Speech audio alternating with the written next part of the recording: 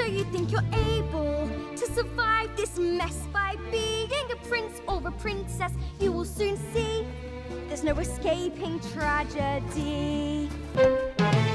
Just because you find that life's not fair, it doesn't mean that you just have to grin and bear it. We never thought it was possible, but here it is coming true. We can have our cake and eat it too. And it is quiet, and I am warm. Hi everybody, Luke Film Boss here, and today I'm going to be reviewing Matilda the Musical, which is a Netflix movie musical which is based off of the Broadway musical, which is based off of the 1996 film Matilda, which was based off of the book.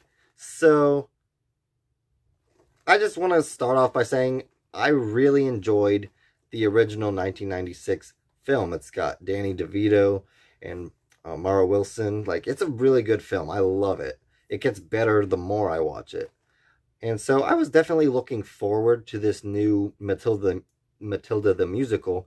And I haven't seen like the Broadway show, but I had listened to the soundtrack, a few of the songs multiple times. So I kind of knew what I was getting into with this one, but not quite. But I definitely can say that the music definitely is a very big strength of this movie. And it's one of the many things that gives this movie such its own distinct like identity compared to the original. Like, it's very much so a different film. Like, it can stand on its own legs as something different.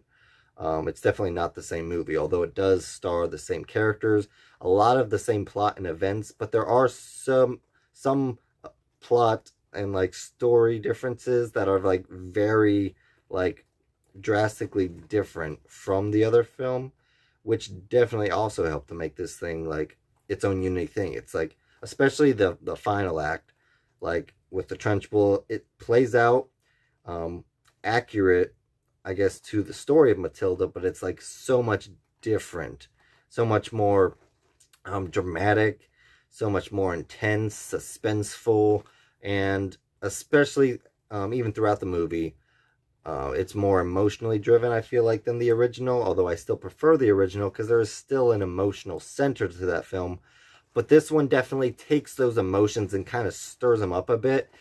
And I guess drama is the best way I can say it. Like, it gets you to feel a little bit more intense, like an intense emotion for these characters than you do in the original. The original is much more a feel-good movie, whereas this one is, but it's also just trying to take you on an emotional roller coaster, which I think the other one was more just to give you a sense of happiness and like sense of victory more so, whereas this one does do that, but it also plays with emotions of sadness, of fear, and other emotions like that much more, which is a good thing, and I definitely liked it. That wasn't the problem. I thought that was actually really good about this movie. There is just more problems in this movie, whereas the original Matilda, I feel like, is almost done perfectly to like invoke every sense of like goodness out of that film. Like, it was nothing, I don't think there was any missteps in that film, like cast wise, story wise, or anything. Whereas this film, there was a few problems. The ending was both the best and the worst part. I feel like there was a missed opportunity at the end, especially pertaining to the song Revolting Children. I don't know how it plays out in the actual Broadway musical, but I felt like it was kind of misplaced in the final act because it happens after the Trunchbull has already been like shooed off the property. And like, I feel like if the kids had revolted while she was still kind of there, like not in power, like definitely have Matilda kind of like shake her up a lot, but like have her still be there, and then the kids revolt while she's trying to get out of the school, so that it feels more like they're revolting against her and not just having a big yay, we're free, let's trash up the school party kind of thing. Like, it didn't really work the best. Like, it wasn't terrible. I just, like, while watching that scene, it's just like, what is the point of the kids doing this? Like, it's entertaining to watch, I guess, but it would have meant more if the Trunchbull hadn't already left. So that's just one of the things that I really thought was wrong with the way the ending played out. But there was also a lot of good stuff that I don't want to spoil, because it plays out much differently, whereas that is like part of the story of Matilda. The Trunchbull gets like kicked out of the school. There is a lot more to the third act that is much different than the original film, so I don't want to spoil that, but it's actually pretty good, and that's like where it gets dark. But it's really good, and it's actually kind of fun. So overall, it's not a bad movie. It's actually a really good movie. It's fun. The execution was done well. The cinematography is really good. Most of the casting was good. Most of the kids were cast pretty well. Most of them just don't live up to the original cast. But some of them were alright. Like, Mr. and Mrs. Wormwood were alright. Like, obviously they weren't going to top Danny DeVito. I mean, maybe some people think they did. Danny DeVito is just like, he did something really good with the first Matilda. And then you have some characters like Bruce, who's like the fat kid who eats the chocolate cake. Like, he's iconic. In this movie, he's like a short, little skinny kid who they put into like a fat body suit, like a fat man suit. Only it's not even like a real like fat suit. They literally like put this kid, like, I don't know, it's like they shoved a pillow up his shirt or something. His belly like looks so weird in this movie. It's like some sort of deformed giant tumor or parasite growing in his stomach, while his arms and legs are like skinny as rails. It's like kind of weird to watch him, especially when he like dances for the songs and stuff. It's like, why not just cast a chubbier kid who looks like the original Matilda and the Matilda musical? I think both did that. I don't know why they cast a tiny little kid to play that role. It was just weird. Not to mention his character in this just kind of, it seems off, especially with the ending. He kind of leads the whole Revolting Children musical number at the end, even though he kind of, gets put in the chokey, and then he's like a coward the rest of the movie. Like, even while all the other kids are like rising up against the Trunchbull, he kind of just cowers down. But then all of a sudden, when she's gone, he just like stands up. Never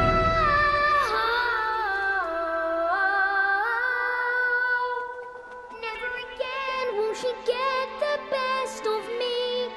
Never again will she take away my freedom. And acts like he's this brave, revolting. It's like, he did not earn that at all. Like, sure, he ate the cake, and it wasn't really in defiance of the Trunchbull. He was just doing it to try to save his skin, and then when he didn't, he just got scared. It's a whole thing. I could go on with a lot of like problems with how this ending played out, but it was still it was a good ending. So yeah. Also, you have what's her name, Miss Honey.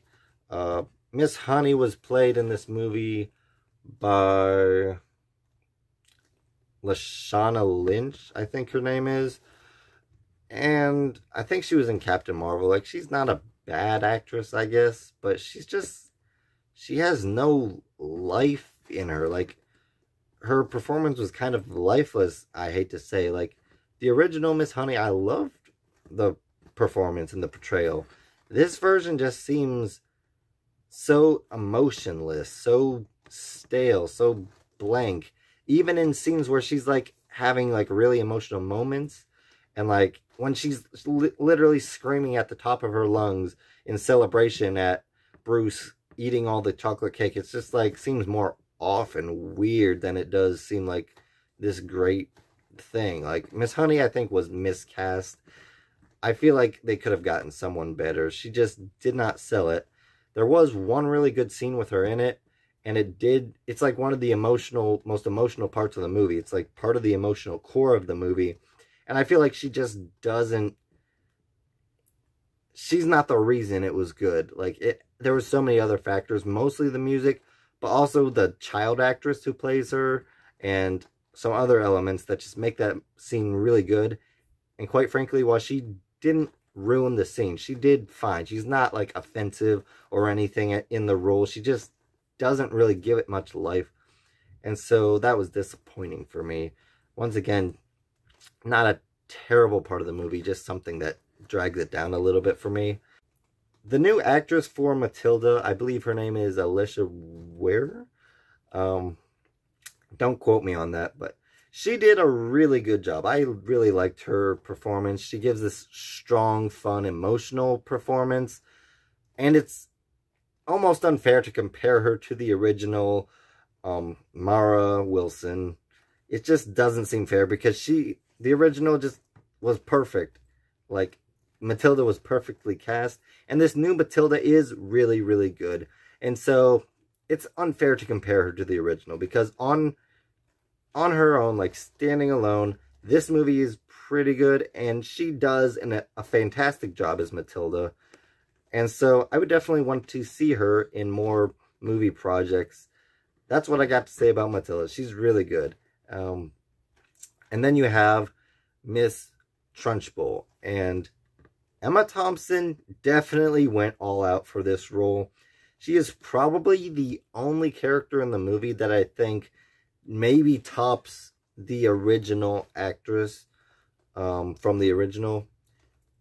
Although it's very close, but I think Emma Thompson actually, after watching this movie a few times, I think she might actually have the edge on the best portrayal of Miss Trunchbull, which is actually pretty cool that this movie actually got a win against the original, which it's probably one of my favorite movies. But yeah, Agatha Trunchbull was ruthless in this movie. She was crazy. She was kind of scary at times. She's gross. She's everything she needed to be.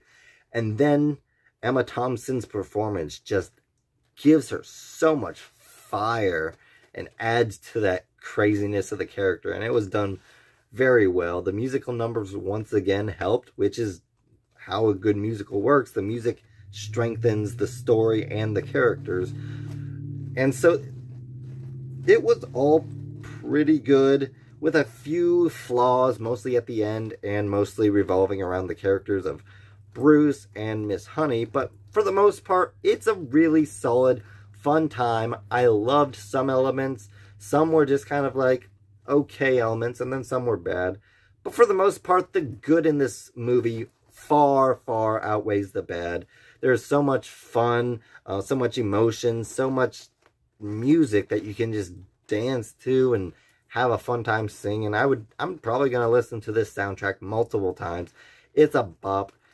In the end, I give Matilda the musical an 86% overall in quality and enjoyment, for an overall score of 86 across the board. Thank you all for watching. Please like, comment, and subscribe, and hit that notification bell to help you be on the lookout for more videos from Luke Film Boss.